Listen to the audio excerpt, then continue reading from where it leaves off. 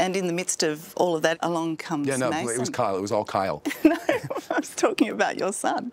Yeah, Mason. So Mason, you know, when I met my wife, you know, we knew immediately that we were in love. And the first thing was, just so you know, I have a son on the way. This is, you know, something that you have to know, like you're kind of stepping into the situation. What about when you found out you had a son on the way? I mean, it was awesome, you know. I didn't realize how awesome, you know, it was going to be, but it was awesome. I mean, that part of it was never in question. What is it like to see your dad up there? It's fun because it's both outside of like my normal life and also a lot less fun because I do see it very often. All the time. But it is a nice little vacation for me, and it's fun to see him up there. Yeah. Yeah. You don't think he's too long in the tooth, do you? You don't think he should give it away? No, that's what makes him him. That's how he got here. So. Yeah. Yeah. But so it's not like an embarrassing dad moment. I think in no more way than the normal parent embarrassment, but I like it. I think it's fun. So it's nice to see him. So. Yeah, of course. Do you also think? I mean, what do you think of him as a talent?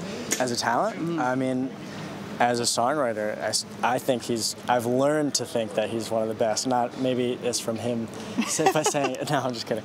But since I've started trying it more myself, I've realized how actually good he is at it, and so that's been eye-opening and fun. And then also, you know, playing my own shows and then on the lower levels, and then seeing the production and how big this actually is from a inside perspective rather than just me as a kid going, wow. You know. Yeah, absolutely. And are you following in his footsteps? Do you have the songwriting craft? Yeah, so I'm in my own band, The Lucky, and we do, I do more of like instrument writing stuff and not so much vocals and lyrics as it's not my forte.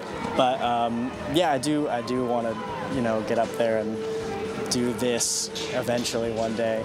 And we've been doing on his solo stuff. I started playing guitar for him, so that's so fun. It really is. So you're in a band called The Lucky. Do you feel lucky that Rob Thomas is your dad? Yes, I do definitely feel lucky is the correct word. But? Is there a but? No, there's no but. There's no but. It's great. It really is. Have you always had an easy relationship with your dad? It was a late blooming one, but since it's like kicked off, it's really been like just two besties just hanging out. When did you start to connect? I think I was like 9 or 10. It was probably when it kicked off good. Right. And then I started to go like small tours with him for a week. Just go to his house more, New Year's and stuff like that. Yeah, and that's where it really and now it's all the time. You know? Yeah. If you survive the teenage years, I mean, that's got to be a good thing, right? I know. If you can survive the teenage years, you can. That was not easy, so. It shows a lot of love. Yeah. Yeah, great.